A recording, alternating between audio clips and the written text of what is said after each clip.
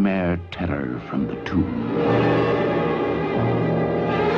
An ancient curse comes to life to strangle the living and raise the dead.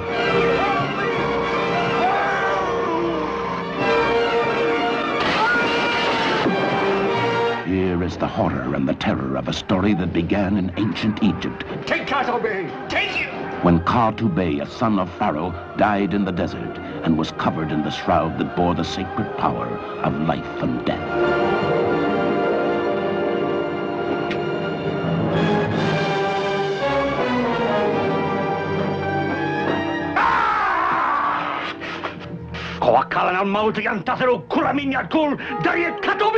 What was he saying? He says that death awaits all who disturb the resting place of Katobe. Warning to every creature of flesh and blood, beware the beat of the cloth-wrapped feet.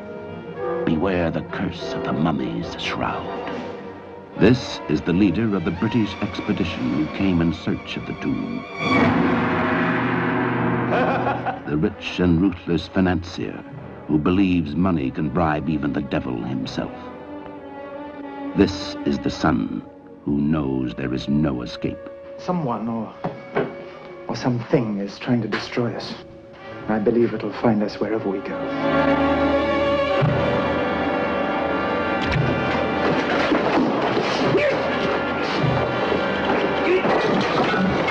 The wife and mother trapped by the mummy's shroud. I see death.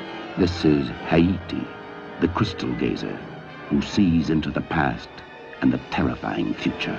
This is the girl who's doomed, cursed by the mummy's shroud. You mean I'm going to die?